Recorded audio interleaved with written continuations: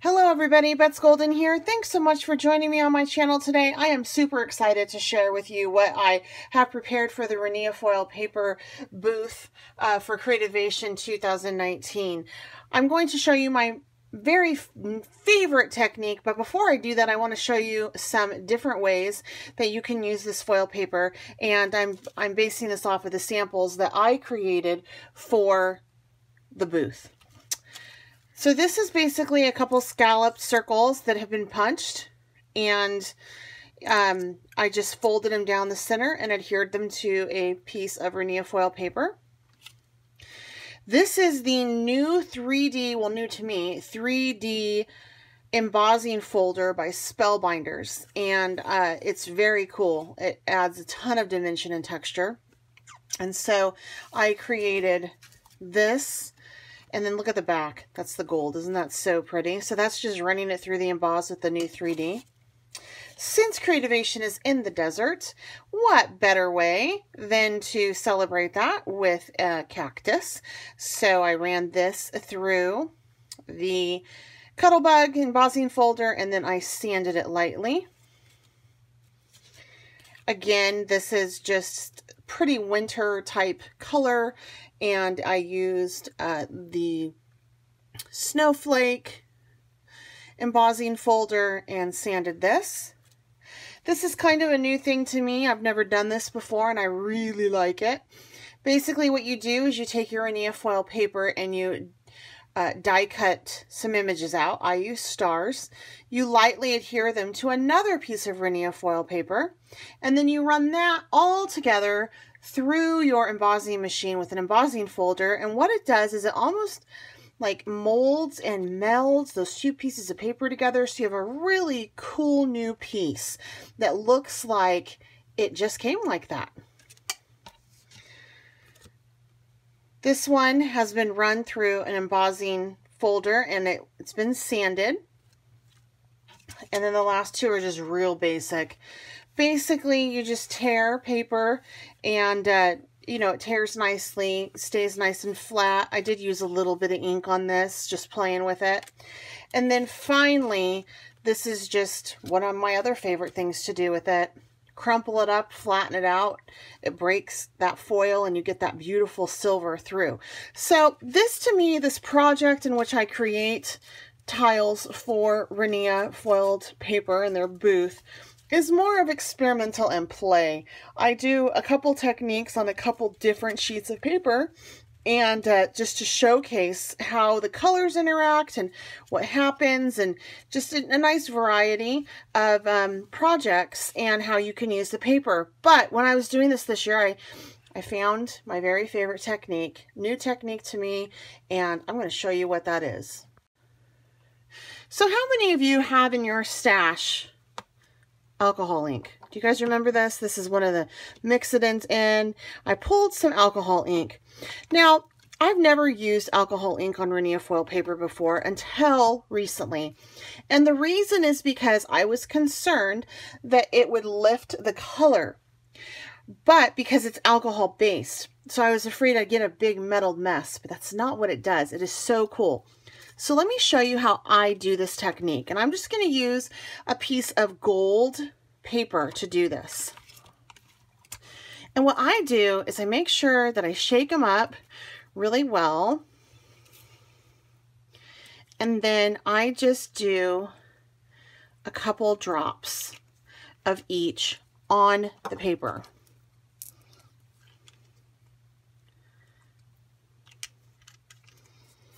Just laying it out.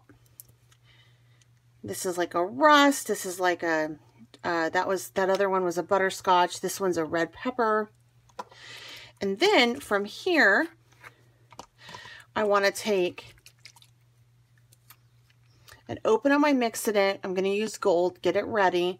I'm taking that blending solution and I'm just popping it all the way through to get some beautiful color down. This works fantastic on this paper, and it does lift a little bit in some areas, but I'm totally okay with that. Look how cool this is. See, Alcohol ink works beautiful on glossy paper, and Rinea foil paper is glossy as well. So of course it's going to work good on this.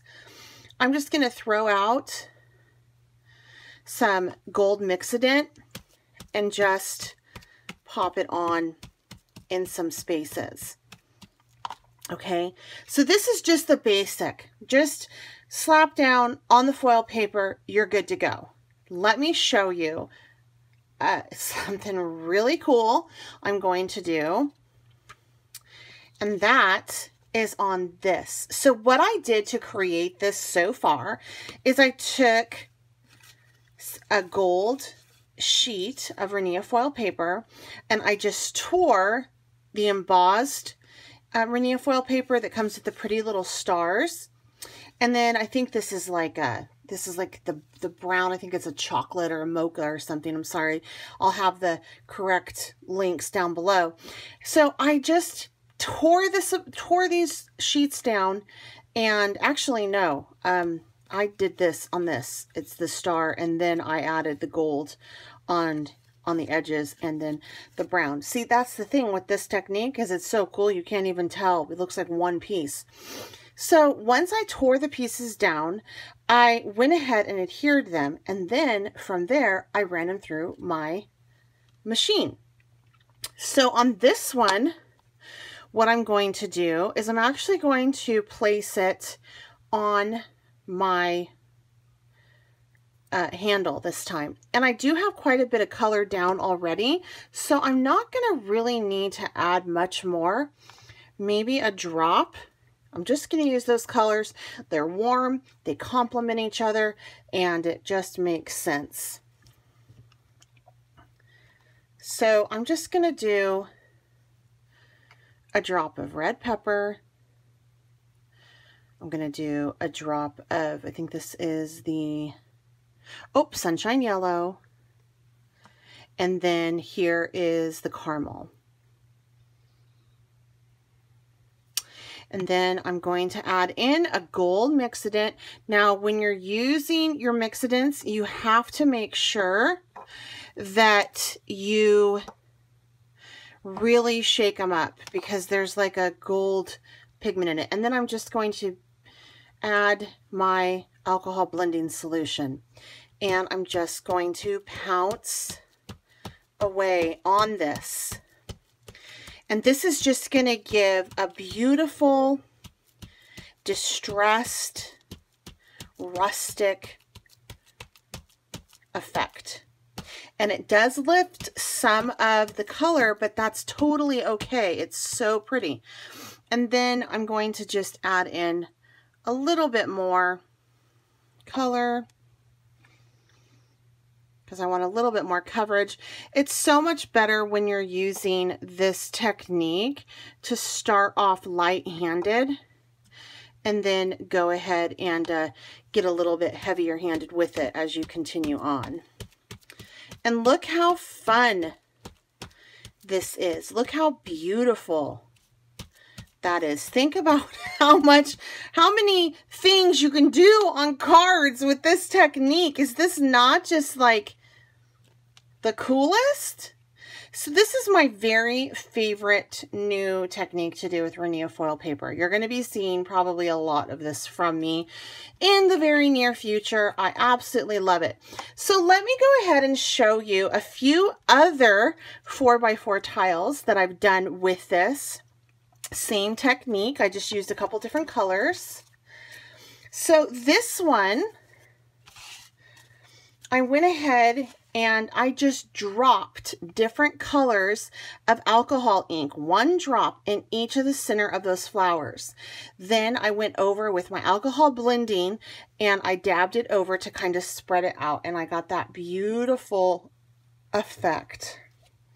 This one is one of my favorites. I basically did the same thing that I did right here on this. Look how cool that is. And that was originally a gold. Look what that did. That's gorgeous. So look at the difference and the similarities in it. Every piece is going to be different. This is a wonderful technique, got a fingerprint in there, to use in mixed media to create canvases. Now it does take a little bit of time to dry and set up, so make sure you take that into consideration when you do it. This is another technique. I actually used this on silver. This was the first one that I did. And I used some purples and some blues and then the silver mixed it. And I just did it the same that I did on this one. So pretty. And then this one, same thing. I wanted to see what it would look like on the cute little stars. And I love it. It's so pretty. Isn't that gorgeous?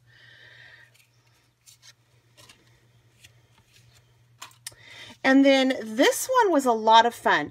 I went first and I put it through an embossing folder with this. I sanded, actually, no, I did not sand it. Yeah, no, I didn't.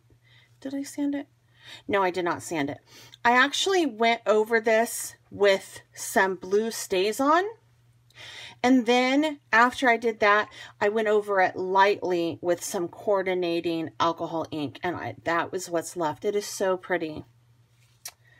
And then last but not least, you know, I think it's the blush. I had to crumple it up. I love to crumple this paper. I crumpled it up and I alcohol inked over that, which was very cool because when you crumple it, the foil will break. And so you'll be left with this beautiful silver or white center, which isn't necessarily always foil. So you get a really, really fun result from this. So this is just my new favorite thing to do with this paper is alcohol ink. And I know that you, like, if you're like me, you probably have a ton of alcohol ink in your stash. For me, it's just been sitting there for a while. And now it's coming out and it's playing and it's happy and I'm happy. If you have not checked out the Rinea blog, you got to head over there for more inspiration. Check out the shop link below. Make sure that you subscribe and leave any questions, comments below. Please feel free to share this video. Love it when that happens. Until next time, happy crafting.